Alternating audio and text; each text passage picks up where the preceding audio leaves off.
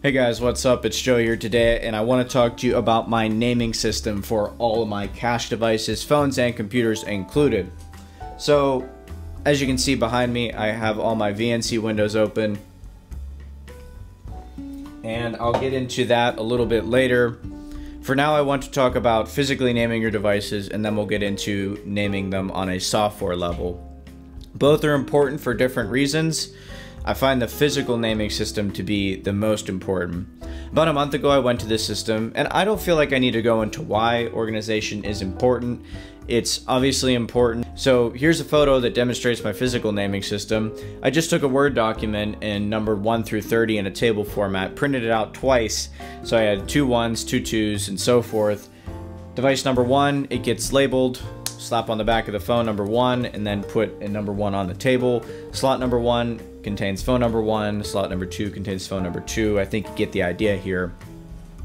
So that's how my physical unique ID system works. You can do whatever you want. You could call a phone K52J if you want, or you could call it, just Darth Vader. It doesn't matter. The point is you want a unique naming system. I find just incrementing by 1 all the phones is the simplest way to do it. So from that point, I take that unique ID that's on the physical level and then I put it into a spreadsheet, and I'll leave a link in the description to download a template spreadsheet. On that spreadsheet, it basically has all the devices 1 through 32 currently, probably get more here pretty soon, more slots. And device number 1, then it tells you all the information about it. It tells you what it is, what model it is. It tells you the email that's signed in on the mail client, whether it be Apple Mail on iOS devices or Google Gmail on Android devices. If it's an iOS device, then there is a slot for Apple ID email in case if it's different, Apple ID password on that device. Then from that point, I got like cache information, what app it's using, what email signed in with that cache app, password. And then I also have on there a second slot, because you guys will figure out my next routine video, I have devices doing different things throughout the day. So I have a second slot. If I ever need a third slot, I can just copy it, and make a third cache device slot. And then I also have additional information on the spreadsheet. So just any other miscellaneous information that needs thrown in about the device or the accounts. So that, in my opinion, is the most important aspect of my naming system. Software naming is important for further organization for the simple reason that VNC will recognize the device whenever I connect to it on remote access via the same physical name that I'm using. So to do this on iOS and Android, you go about it a bit different.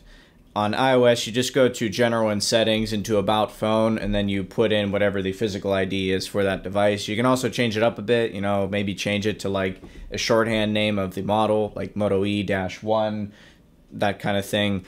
Then on Android, what you got to do, sometimes you can go to settings and actually change it in the About Phone section in there, but most of the time, in order to get it to be recognized on a software level by VNC to be what the physical ID you want it to be as, you'll have to change the model name, and that's a little bit complicated. I have a tutorial from earlier this month or last month, something like that, to changing the device name on your Android devices in this way. Then from there, I actually save the VNC file. It'll save the internal IP address whenever I connect to it. I'm not going into the technicalities with VNC either in this video. If you need any information on remote accessing your computers or your phones, you can go in the description to watch those videos.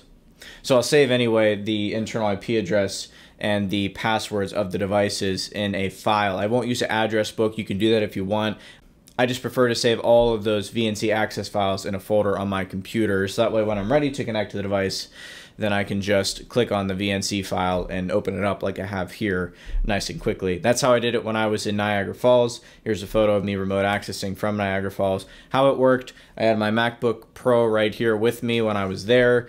I just got on, connected to my custom built Hackintosh, which is on 24/7, which then is a gateway to my money-making phones. On here, I got all of my VNC files saved with the internal IP addresses of the phones, passwords. If they're stored on there for VNC, I can just connect to it that way. Computers are basically the same way. You can install VNC server and then just save that access file. You can also use TeamViewer, as I do for a few of my computers, instead of VNC Viewer. So anyway, that's my organization system on both a physical level and a software level with all my money-making devices. I wanted to share that with you.